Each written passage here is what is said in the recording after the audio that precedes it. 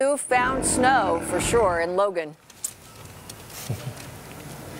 Yeah, good morning once again, ladies, and you don't have to look very far. Basically, as soon as you get past Brigham City, at least earlier this morning, it may have gone down even lower in terms of elevation, the snow. But as soon as you get through Sardine and into the Logan area, Lowtown is Snowtown today. It is really pretty impressive. I mean, it's not so much fun for the poor folks having to dig out, in some cases having to dig out from tree limbs on their vehicles, but it has been quite an impressive display, early winter type weather for Mother Nature. And as a result of it, there are closures and delays for schools in particular. The following schools right now in the Cache Valley area are closed: Spring Creek Middle School, Ridgeline High School. Hey, go back to bed, kids, you're good to go. And all other schools on a 2-hour delay.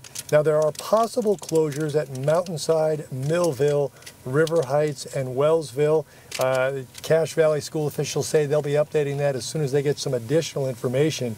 But that's on top of some other issues, again, all due to weather-related, power lines being down, tree limbs being down. Cache County School District delaying their opening by 2 hours. Logan City School District also a 2-hour delay. Utah State had already canceled their 7:30 classes, and they should be getting underway right about now. That was the last update we had. Staff and students able to show up on the campus of USU right around 9 a.m.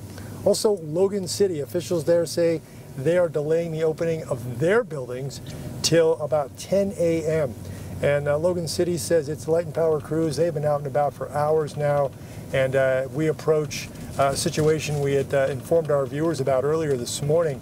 It appears as though some of these down power lines may have caused at least one, possibly a couple of house fires. The one that we are approaching now, that's been being dealt with by fire crews here for the last little while.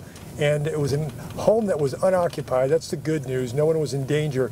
So crews have been able to take a defensive sort of posture on this and get those flames out. And you can see power crew trucks going to the area trying to get a handle on fixing those power lines. But it's just kind of a mess. It's gorgeous on one hand, and yet for folks who have to clean up, it's kind of a mess. So we've been keeping an eye on this all morning. We'll join you guys at least one more time just to give folks an idea of what's going on in the Cache Valley. But for now, we're live in the Fox 13 Nissan Weather Beast in Logan.